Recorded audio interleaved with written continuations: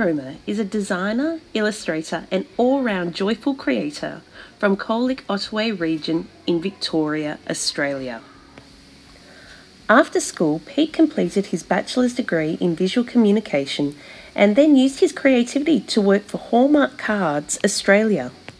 In 2014, Pete decided to focus his attention on his own art making. Pete ends up making terrific paintings, collages and sculptures. As a child, Pete really loved drawing and he always knew he wanted to do something creative when he grew up. He remembered back to his best Christmas present ever, which was a set of Derwent coloured pencils. Pete's fun and decorative artworks are inspired by the personalities of all his different subjects. Everything and everyone in his eyes is full of colour and life, and he likes to bring that together by using lots of colours and different shapes.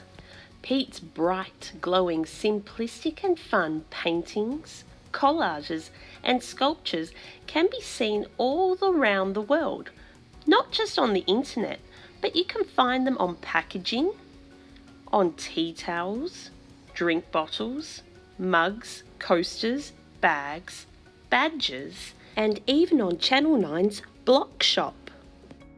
In 2018, Disney approached Pete to create a portrait of Mickey Mouse for Mickey's 90th birthday.